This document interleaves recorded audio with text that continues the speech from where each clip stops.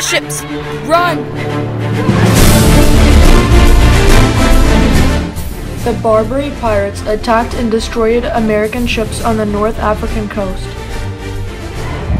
What happened out there? We cannot confuse the ships. There were too many of them, sir. They overpowered us. There was nothing we could do.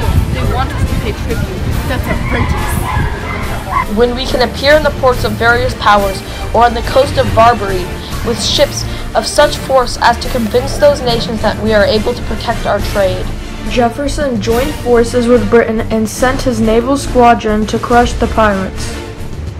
Tired of Americans being captured and held for ransom, our third-party president decided to take on the Barbary powers in a war that is barely remembered today. Look on the horizon. It's a pirate ship. I see it. The Navy squadron eventually found the pirates and established some blockades and captured the pirates, but the biggest battle had yet to come.